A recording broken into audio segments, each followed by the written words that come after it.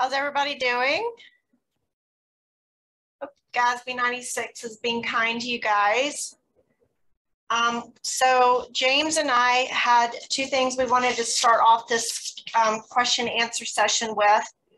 The first is we got a question from an agency regarding a bundled software package. And this is fairly common with software where you will have, can everybody hear me? I'm hoping everybody can hear me. James, can you hear me? Yes. Yeah, we can hear you. Okay, good. Good. Okay, so you will have in a software agreement a lot of times where you will purchase a large amount of computer equipment, and it will come with some software in the package. This will require two approaches to it. One will be GASB 87, and this will be where you will have to, it's essentially the same accounting, but you will have to treat the equipment, the computer equipment.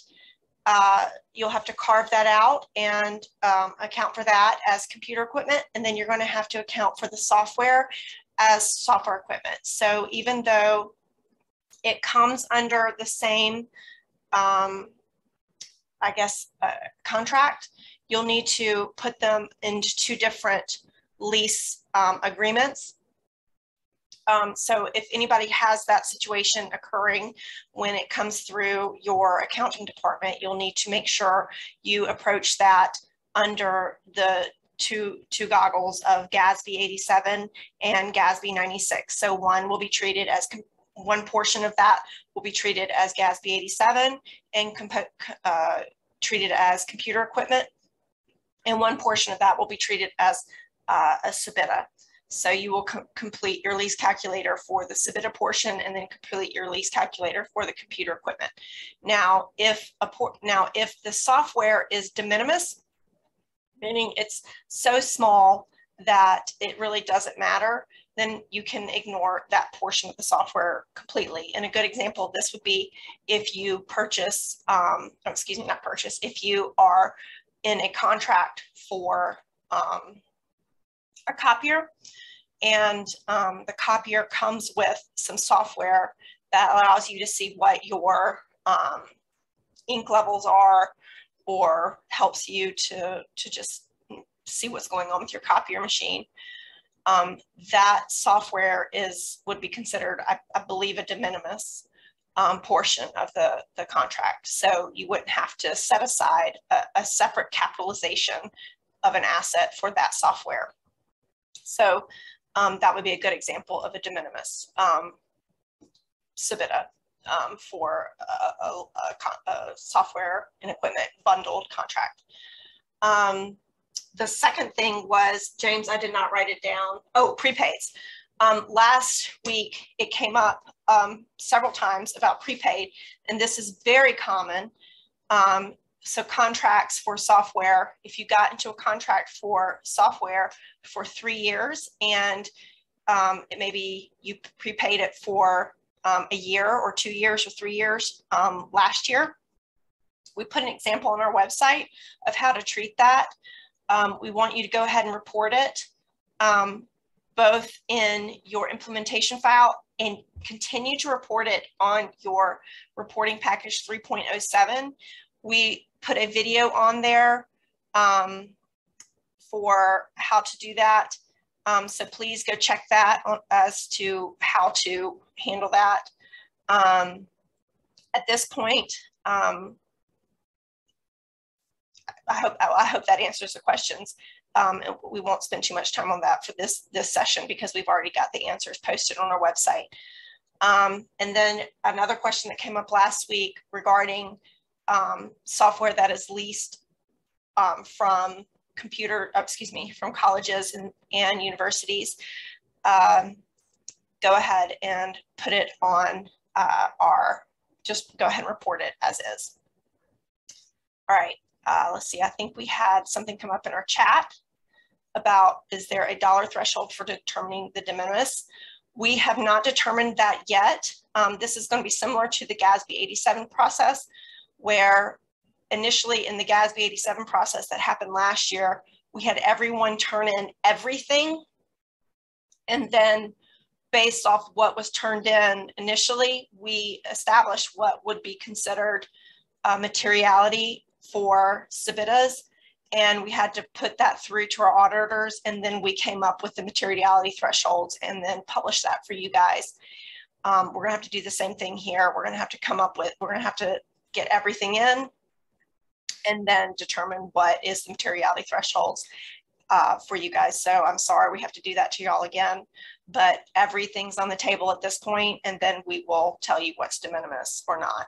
So you just have to submit everything. One other thing that I've gotten a couple questions on, if you guys have nothing that's a SBITA, so y'all are the lucky people who either you don't have any SBITAs or everything that you have that would be a SBITA is 1 year or less, just send us an email after you've done your due diligence. Send us an email and we'll mark you as done and you're done. So that lucky for you guys. And the other thing is, we've covered this before last week, but if you have all your SBITAs are under the Department of Administration, Department of Technology, and they're more than a year, go ahead and fill out your implementation file. If you go to our website, we give an example. Let's see, I think it's the video that is the example. The video's name is, I think it's called Contract to, from Contract to Implementation, an example. I think that's the name of it. But if you go to the 14-minute mark, that is where I give you the exact way how to do it. If you are a, if you fall under that category where you have a lease, excuse me, software through Department of Administration or Department of, well, really, if you have a software contract or software lease through another agency, that's, you go to the 14-minute mark and that'll show you how to handle it there. So let's open up the floor to questions. And you can either put them in the chat or you can talk. And if I know you, I'll probably pick on you a little bit. So I hope you guys don't mind.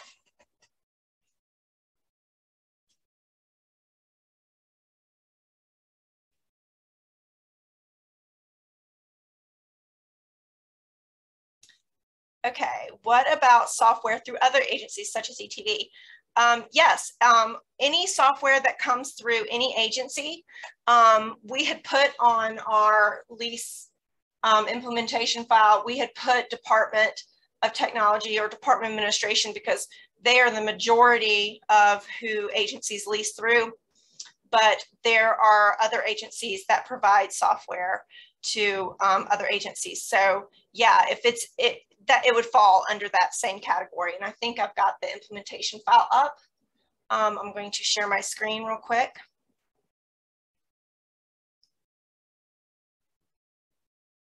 See if I can do it. I hope you guys can see this, but if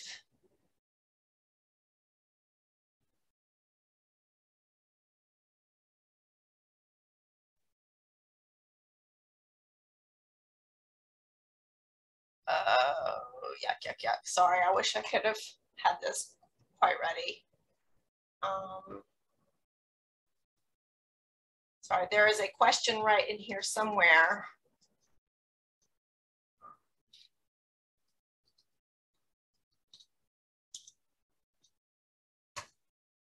Well, there's a question, I think it's column U. Yeah, right here. So in this question right here, this is any agency. If you're leasing from, if you are getting a software provided through any agency, you would say yes here. And then you would go over to the notes section and then just say what agency you're leasing it through or you're getting it through. Yeah, and that would be all we need. We just need you to fill out the first column or two where it's software description. just so we know what it is, and then fill out the yes that you're getting it from another agency, and then in the notes section, just put what agency it's from. We don't need a full payment schedule or anything like that from you for those line items. We just need the name, because what we're going to do is once we get the information from admin, we would look for that item on their list.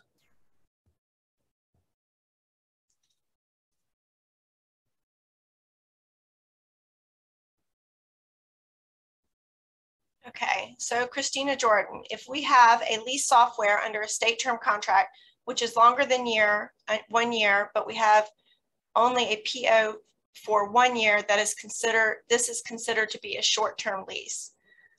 That would highly depend on the contract itself. So if when you purchase and pay that software, are you purchasing it for more than 1 year? Is that well, you have a PO for 1 year. Is the contract you've signed, is that obligating you for more than 1 year? I know that there's some vendors, and it's vendor to vendor. There's some vendors that have situations where you have a PO for each year, but you are committed to do it for 3 years. You're kind of locked in. There's some that you were truly just purchasing 1 year's worth.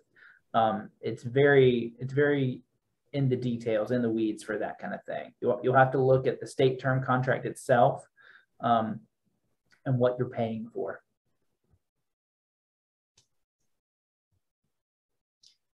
Okay, so I have the next question. Should we take the approach of when in doubt, list it out on our implementation review as a show of due diligence for the auditors? What gets submitted to us for implementation is what we are going to consider for setting up as an asset. So you might want to consider having 2 different files. You might want to consider having one file that you keep for yourself for due diligence, and then one file that you submit to us as what you want to set up, set up for an asset. So that would be my suggestion. If she meant for due diligence, she had a follow-up question, Kevin. What? She had a follow-up question. That for internal review, absolutely list out everything. I would recommend. What you send to us is what Catherine means. What you send to us should truly be what you believe qualifies as submitta. Agreed. Yes. For internal review and as far as due diligence, we would highly recommend looking through literally everything you have and documenting your decision on it, just so that when the auditors do come knocking, you can say that you've done that full review. Yeah, so I'm going to share this screen again. This master data screen that we have, it is linked to two tabs in here. One is this create asset tab, and then the second one is this Abson tab. And both of these tabs are going to be used to set up the submitta asset in skis. So the point of this master data sheet is to create the asset in ski. Well, there's 2 points really, is to create the asset in skis, and then also to set up this payment schedule for you, so that once the asset is set up, then you have a amortization schedule to track the payment in skis for you. And you guys right now have submitted already to Kelly your GASB 87 closing package. I think it's 3.09, where you were tracking your principal and interest GL breakdown, the split between principal and interest GL, principal and interest, the split between the two, and tracking that to the GL and how you're paying it, and making sure that the pay downs are agreeing to the GL. And you're going to be doing the same thing with your submitta. So what you're doing here is twofold. And I know I'm repeating myself, so I'm sorry. I apologize about that. I find that I say things twice. It's probably the mom in me. But you're setting up your asset for skis, and you're setting up your future payment schedule. So starting July 1st, once we get this approved, starting July 1st, your assets won't be set up in skis starting July 1st, but your payment schedules will be. So starting July 1st, what we mean by being ready to go July 1st is that these payment schedules are already there for you. So when you make your first payment after July 1st, it will agree to this principal and interest breakdown. So I would be wary, going back to your question of, do we want to throw everything in this schedule to show our auditors? I wouldn't want to do that, because you might end up with doing too much and then having to keep track of too much, because you won't have to amortize everything, and you don't have to reconcile everything to the GL if it's not a SBITA. So for due diligence purposes, I would keep maybe an internal one, but for our purposes, only submit what you truly want classified. Excuse me, what you truly want set up as an asset. Yeah. We had a question for, should we submit a list of all subscriptions that are for 1 year? No, to qualify as a SBITA, it has to be greater than 1 year.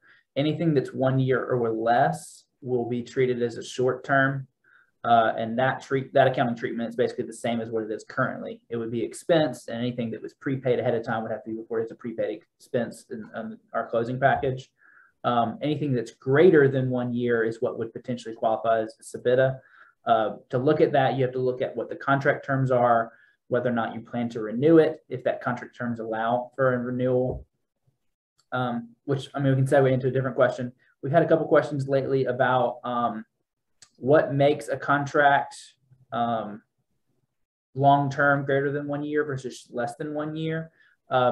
There is a lot of nuance to it. You've got to look at the individual contract itself, but in general, if the contract itself does not have any language as far as renewals, it's just for 12 months and then it ends.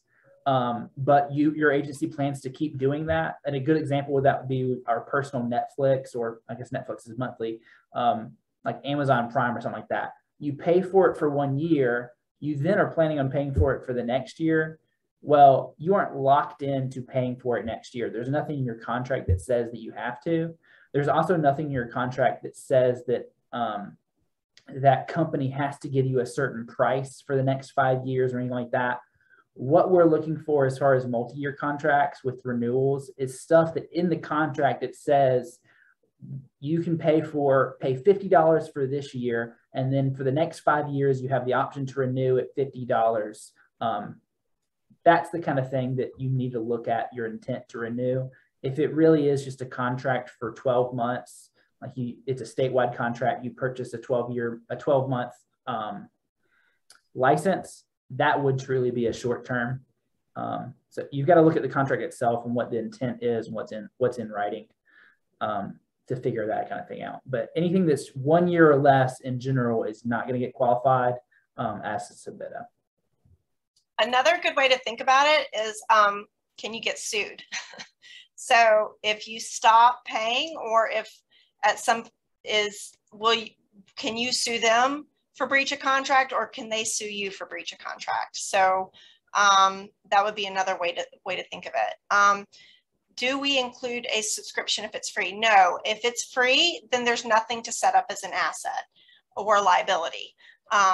So there has to be some sort of exchange or exchange-like transaction, and that's part of GASB 96. Is they describe it as an exchange. So there has to be an exchange of goods and services. So excuse me, not services. Well, there has to be money that has to be transacting between vendors. Okay, if we pay for multiple software leases on a single invoice, do we have to have separate schedules for each piece of lease software, or can we combine them into one schedule? The asset has to be set up if the asset has different terms, if the asset has different, well, it has to be set up on the correct terms. So according to the payment, according to the time period.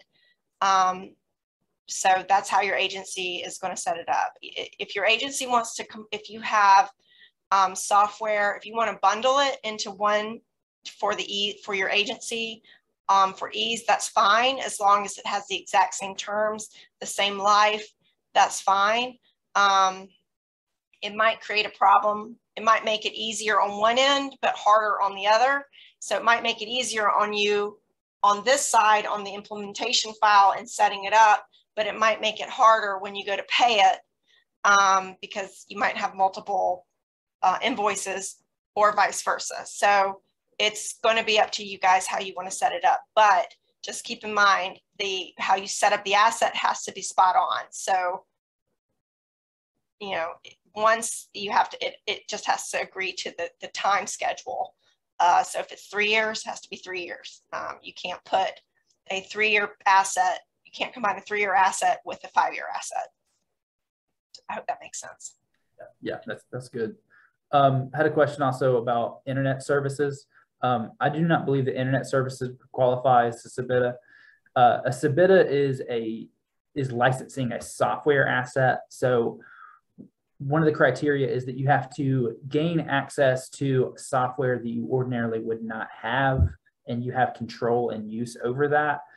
Internet would be more like a utility. So that would not qualify as a SBITA, but you would have to be getting a software asset that you could use and control use of. Hey, Catherine. This is Tracy Hill. Quick question about putting the prepaid on the form on the spreadsheet. We have some software that starts February 14th of this year, and it goes until June 30th of next year. So as of July 1st, it's really only 1 year. However, the contract spans over almost 18 months. How is that handled? Just so we can understand, y'all prepaid that entirely up front in February? That's correct. Okay. For now, what we're asking y'all to do is to put that on the implementation file. And when you do the payment schedule, you'd put in the full amount in February. And so if you actually look at our implementation file, it goes and it looks at present value of payments as of 7/1.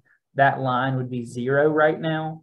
We still want y'all to fill that out. We are talking right now with the auditors, OSA, to figure out the best accounting treatment for that, whether or not we have to go back and capture that amount from before and prorate it based on what's remaining or what. But if it is something that is greater than 1 year in total, we do want y'all to include it. It may not get capitalized this time around, but we do want to know about it for now, so that we can then, going forward, next time y'all sign that, it would qualify as a SBITA. So we want to know about it now just so we can include it in our calculations for de minimis. If you wouldn't mind filling that line item out best you can, and then in the notes column, just putting something like paid up front or anything like that, just so that we can filter it out and look at it. And we'll take a look at it. It may or may not get capitalized now, but we do want to just see it, if that makes sense. Yeah, a lot of software is paid up front and paid annually. So like if you have a software agreement for 3 years, you're going to pay it 3 times.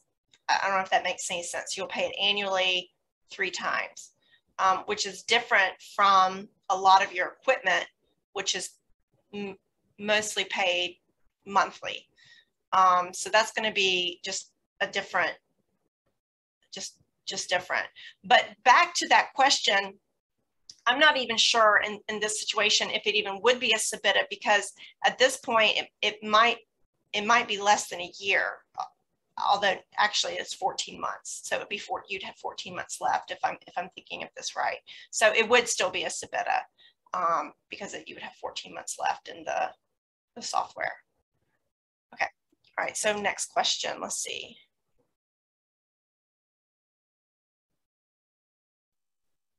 James, do you see what the next question is? Yes. So if you have a software subscription license and you pay support and maintenance and that kind of thing, if those are separately listed, all you would need to include are the pieces that are the software license pieces. The maintenance support, all of those costs, those would be expensed as incurred. The part that you need to capitalize is truly the software license piece. That's the part that they're looking at. So where contracts are multi-components with that kind of thing, you do need to look at what you're paying for.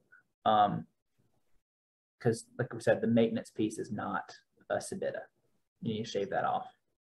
Yeah, so I always like to understand the whys of everything. Like, why does GASB say that not to capitalize services and maintenance agreements? And it really just goes back to what they consider as an asset versus what they don't. And it's kind of a frustrating thing because it really makes you have to put on like an ivory tower type hat. But maintenance and services just aren't considered assets under accounting theory. And so you just kind of have to, when you look at your contracts, you just have to look at maintenance and services and go, that's not an asset. They don't consider that an asset. So you have to kick that out. The prices and the cost for that, you have to kick that out when you're computing what you're going to capitalize. And it's frustrating and it's a lot of bureaucracy. But it's just what GASB is telling us to do. Yeah. And kind of a similar question came up next of website annual maintenance and hosting fees with third-party payment processor. With website hosting fees and that kind of thing, once again, you need to ask yourself, what are you getting for paying for this license? The idea of a SBITA is you're paying for a license to gain access to a software product. Specifically excludes where you pay services to a third party. And so it depends on the details, but I would think that a website annual maintenance, if you're paying someone, a contractor to come in and update your websites and maintain it, that kind of thing, I wouldn't think that would qualify as a SBITA. Hosting fees for a third party processor, I wouldn't think that would qualify as a SBITA. If you're paying someone to help you process your payments, I wouldn't think so. If you're paying for a certain software that lets you do that internally, that's where we have a different conversation. So you really do need to think about, am I getting a software product that my employees or my citizens that we serve are getting to use, that if I did not pay this license, they wouldn't get to? Or am I paying a third party for a service that they provide that we use? It's very minute. So if y'all have any questions that are specific to any examples y'all might have, feel free to reach out and email us. We can help you think through it. But from a high level, that's the intent of GASB 96.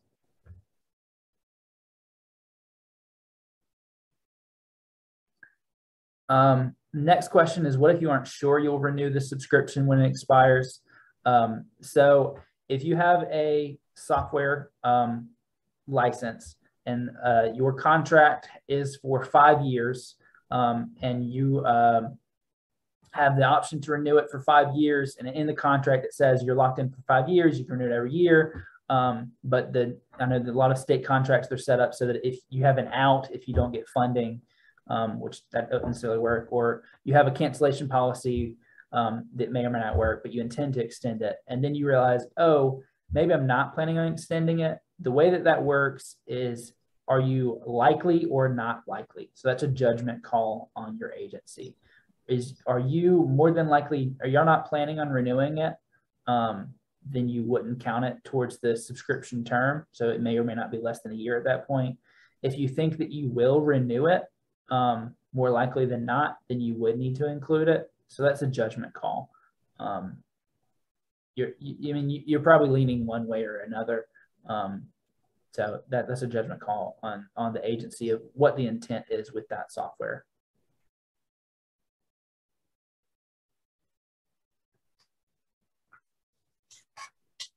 Perpetual software license or hosting. I would think that hosting is probably a service. The license itself is perpetual. Once again, perpetual licenses don't fall under SBITAs. If the only thing we're worried about with SBITAs is stuff where you're temporarily leasing the software. Once again, think back, this is the same as leasing equipment. This is the sister GASB pronouncement to that. So if you were to go out and buy a computer, you would not be leasing that computer, you own that computer. If you go out and buy a perpetual software subscription, you own that software now, you're not leasing that software, therefore that software would not be a SBITA. So perpetual license definitely wouldn't be a SBITA. The hosting fees related to it, I would think are probably more of a maintenance ongoing fee that you just expense as ongoing. So SurveyMonkey or GoToMeeting webinar, that I'm thinking that would be included as an asset if you're paying for it, if it's more than a year, if it's not perpetual, I mean, I'm thinking that that would count, assuming it meets a lot of the SBITA criteria. Yeah. Yeah, I would. SurveyMonkey would be a software that would potentially be a SBITA. You'd have to then look at the contracts. Similar question we just had was on WebEx. WebEx would definitely be a SBITA. You're gaining access to a software. You're paying for it temporarily. You're getting subscription. We haven't looked into the WebEx subscriptions for the state. It's individual with each agency, I believe. But the question is going to be, how is your agency paying for WebEx? How long are you locked in? Is it truly just an annual subscription? Like, are y'all paying for 12 months of WebEx, and at the end of that 12 months, do you have no contractual obligation to keep paying for WebEx? Or have y'all paid for a first year and a 3-year kind of locked in contract? That would be the question. Are you paying annually for a contract that's somewhat committed for those next 3 years? Did you get like a discount rate where they say if you pay for us 3 years, we'll give you this price, keep paying us? Or is it truly we're going to pay for 1 year, the next year we're going to pay for next year? That's what determines whether or not you have to look at intent to continue to renew. One example of that would be, we'll go back to Amazon Prime. I have the intent to continue to renew Amazon Prime for my family, but that intent to renew doesn't matter because I'm paying for it in 12-month increments with no contractual obligation to continue to pay them. That makes it a short-term SBITA. It makes the term only 12 months. I don't have to worry about capitalizing it. But if there was something in the contract, like with WebEx, there's something in the contract that says that I can pay for 12 months for the first time at this rate, and then I have the option to renew at a certain price for the next 5 months or 5 years. That's where you have to look at the intent.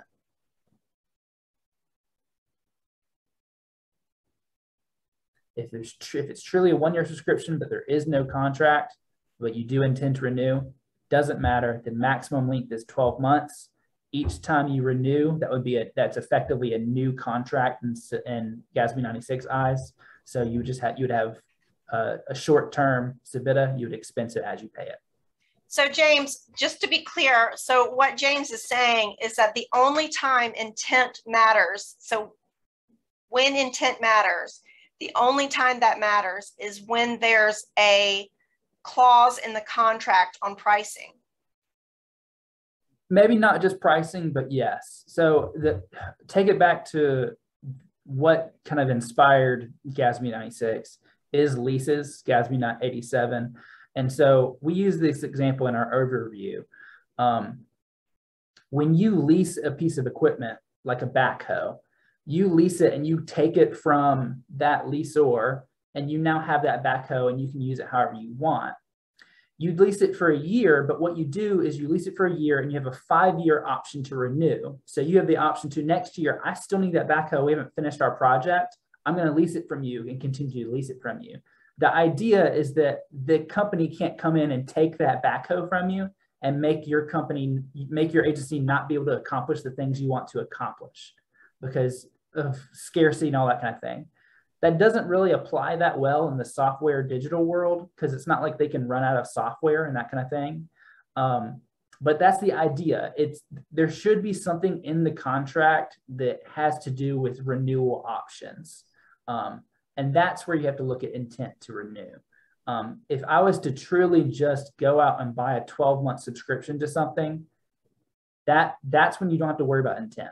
If there's something in that contract related to renewal options, that's where you need to start thinking about intent to renew. So does everybody understand that? Because we do get we have gotten a lot of questions in the last couple of weeks about intent to renew.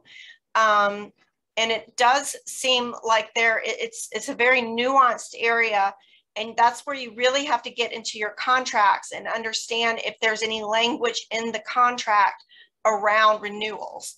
And so if you have any renewal language in your contract, that's when you need to start looking at what is your intent to renew.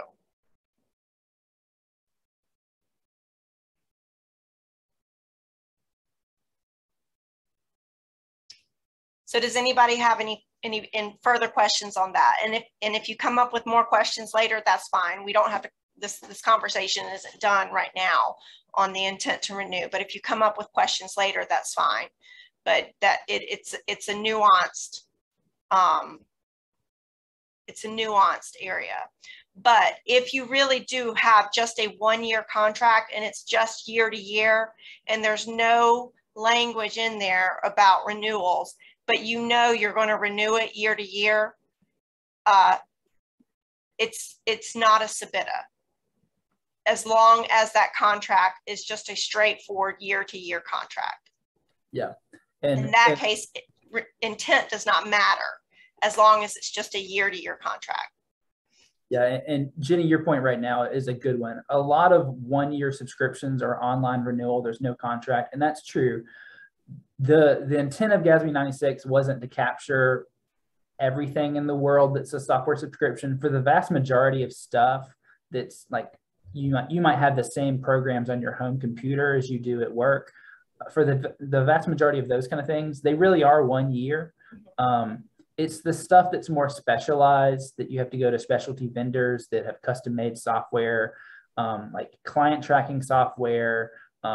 We're seeing a lot of legal database software that you have to worry about where you're paying for multiple years. It's stuff like that where the companies are locking you in for multiple years. Adobe Pro, you're paying by year.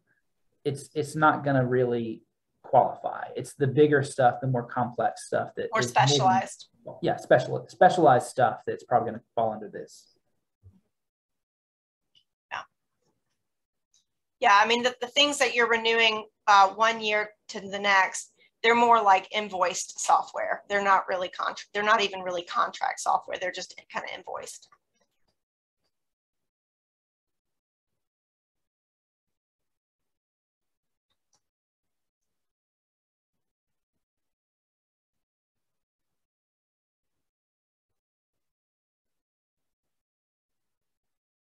We have anything else?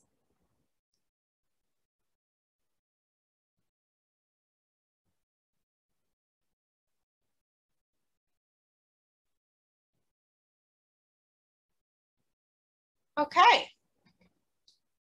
Well, if we don't have anything else, this one, it seems like it's gone a lot quicker. Yeah. If y'all have any questions, feel free to reach out to us, give us both a call. If there's anything that comes up very detailed, feel free to send us an email with some of those details so we can research it a little bit and better understand it. And we'll definitely get back to you. We want to do everything we can to help y'all out so we can get this rolling before we get busy with year end. Yeah, and if you remember, the June 10th is the deadline, which that is going to be coming up very quickly. I will be happy to host, we will be happy to host another question and answer session next Tuesday, which is the 31st. Can't imagine there's going to be a lot of people that will be around since that's the day after Memorial Day, but I will be happy to host that. But that June 10th deadline is very strict, and make sure you guys turn in your packages. Oh, and I'm going to share our screen one more time. I wanted to show something. I did not hit it very well in our videos, but This will be more important for you guys than it is for us. But this area right here, this step 4, this is where y'all want the assets coded for when the assets get set up. So this is going to be, and this inventory number and serial number, I don't care. We don't care what goes in there. We put, initially, I think we had nothing in there. You could put TBD, or you could put anything in there, but that's for you guys, tracking number. So just was going to let you guys know that, but make sure y'all fill this out too, of where you want the software information to go. And also a lot of this information, a lot of the software that y'all have already is already in your system. When y'all are setting up your assets, go ahead and do yourself the favor. And when you complete your lease calculator, make sure the payment amounts per your lease calculator already agree to what you've gotten in your system for the have already posted in your system for the GL, just in total, because it would, to go through all this and to come up with a lease calculator for July, and you think that you're supposed to pay $12 when really in the system you're only paying 10, you're already going to guarantee yourself a journal entry of $2. So just go ahead and check yourself and make sure that this agrees to what you're already seeing in your system. So, you know, that'll guarantee you've got your taxes on top of, you've included your taxes in your calculation. For this fund and cost center, you only have one line item. Just put the majority line, the majority fund and cost center. Just something that'll cue you in of where for the most part, where you want the software subscription to go. This is really just more just to cue you in. It's not. This isn't. You know, the end all be all. So that's really it on this end. We had another question come in about phone software for cell phones and VoIP. We had a question on this a month or so ago when we first started looking into everything on similar to this, and we looked through some of the contracts. So I would recommend doing the same thing. Are you paying for this as part of your phone bill? Are you paying for it monthly?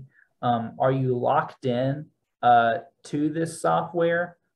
What's the payment process for this? So if it really is a software, it could potentially be SBITA, but what you need to look at is what is the contract to it.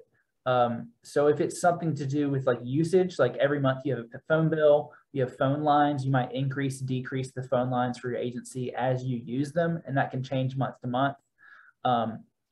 Then that phone software, you know, surcharge that they're charging you for that would more than likely not be something you're locked into for more than a year, because you have the option to take away all of your phone lines or add phone lines, that kind of thing.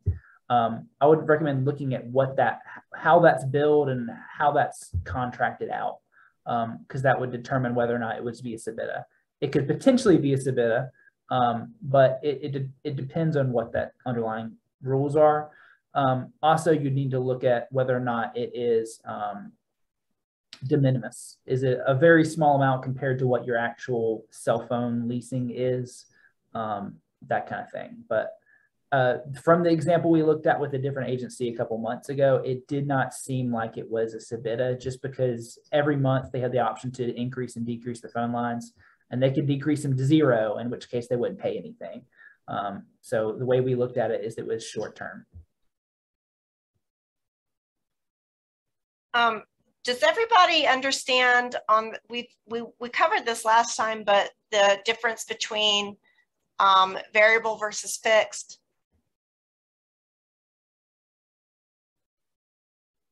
I don't think it'd hurt to go over it. You what? I don't think it would hurt to go over it. You want to hit that, James? Sure. So once you know that something qualifies as a SBITA, it's more than 1 year, it's definitely software, that kind of thing. you have to figure out what you're supposed to capitalize, what dollar amount you need to capitalize. And it can be complex because you might have a piece of that contract that's related to number of users or how often you use it, or number of queries you hit against a database, anything like that that might be variable month to month. The amount that you actually have to capitalize is the amount that's substantially fixed in time. And so you know that you're gonna have to pay $100 a month for 100 users to use this software that you have for the next 3 years. But after you had 100 users, the company lets you say, all right, if you need an extra user this month, that's an extra $1 per user. And that can fluctuate up and down, but you're locked into that 100 users. That first 100 users of $100, that would be your fixed costs. The variable costs that might cause your bill to vary every month, like one month you might pay $100, the next month you might pay $120 because you have temporary employees over the summer. And at the end of the summer, you go back down to 100 because you don't need those extra licenses. That variable cost would not need to be capitalized because it's not fixed. You don't know it's going to occur. And so I guess a good question to ask yourself is, when you're doing these payment schedules now, what do you know you're going to have to pay for this software subscription for the whole term? For the next 3 years, you know that you're going to have to pay this amount. If it's indexed, like they say, like you're going to have to pay $100 for these 3 months, and then you're going to have to pay 10% extra for the next 3 months, then 10% extra for the next 3 months. That is variable, but it's fixed. You know what it's going to be. You can say right now, I know that this is how much I'm going to pay later on. That you would include. I don't know how many employees I'm going to have 6 months from now, how many extra licenses I'm going to have. That's where you would say that's variable. And when you get your bill, you would put the piece that is fixed against principal and interest, and then you would put the piece that was variable against contingent executory expense, and that would be how you pay the bill and actually do your PO.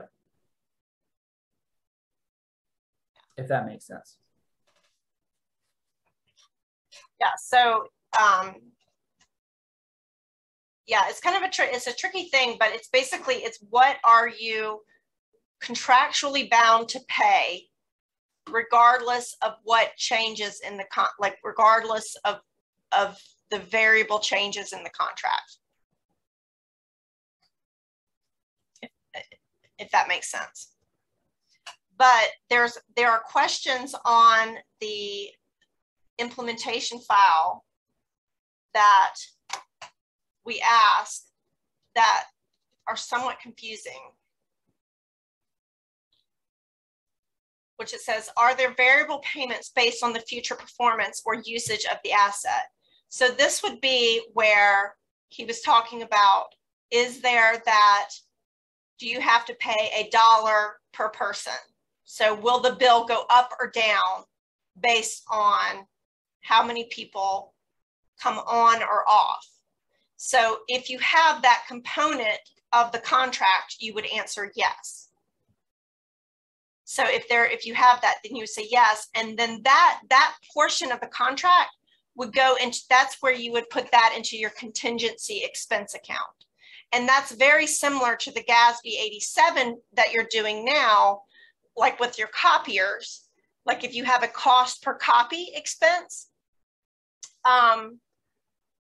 you're putting that cost per copy expense into your contingency account.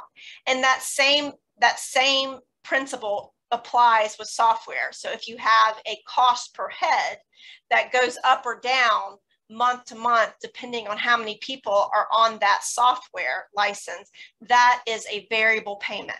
So you would answer yes here, and then you would describe it here. And then right here where it says, does the payment amount change? That does not have anything to do with this question. That payment amount changing is talking about, is there like an index in the payment amount going through the years? Like, does it, is the first year at $1,000 fixed, and then is the next year at $1,500, and then is the next year at $2,000? Does that, and I hope that makes sense.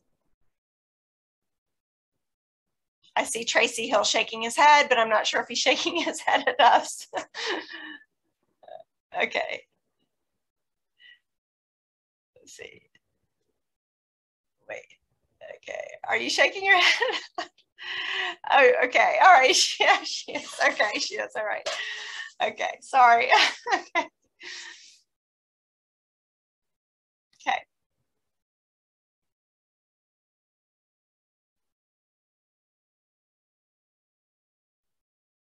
All right. Any other questions before we sign off?